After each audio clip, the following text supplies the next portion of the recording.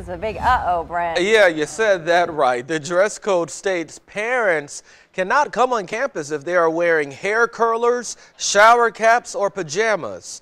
And that ban even includes certain styles of shorts and leggings. But in one parent's case, apparently the dress code also found a problem with her dress. The school says the dress code is all about helping students, but a mother is saying her style as a parent shouldn't be the school's priority. I can see if it's a student, yes, they have a dress code. I understand that, but I'm not a student, so I have no dress code. So who are you to tell me how to dress? My child's education, anyone's child's education should be more important than what someone has on. That shouldn't matter. All right, that mother says she asked to see the dress code, but one could not be found at the time. The school declined to comment about this.